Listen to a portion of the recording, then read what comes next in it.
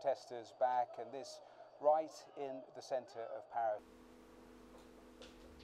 Here's how I used this Newell LED light panel to fake these visual effects.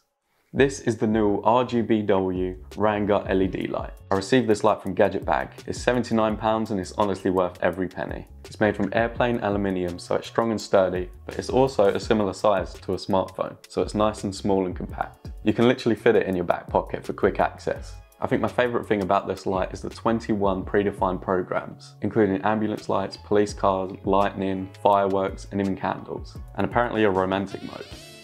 Now let me show you a couple ways that you could use this in a short film scenario.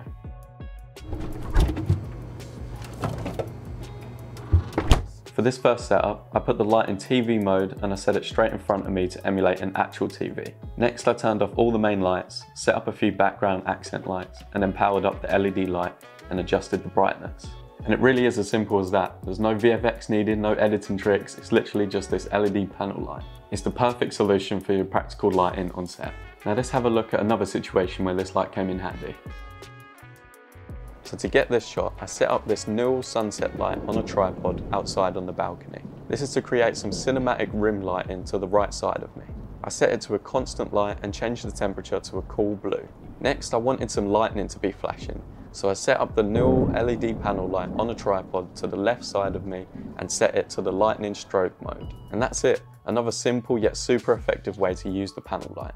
Now this is just a couple of short film ideas for this LED light, but obviously the possibilities are endless. If you need this light for your film set, then definitely head over to Gadget Bag and grab one for yourself. My next video, I'm going to do a full coverage review of this light and literally go over every aspect, all its programs and functions. So make sure you hit that subscribe button and I'll see you soon.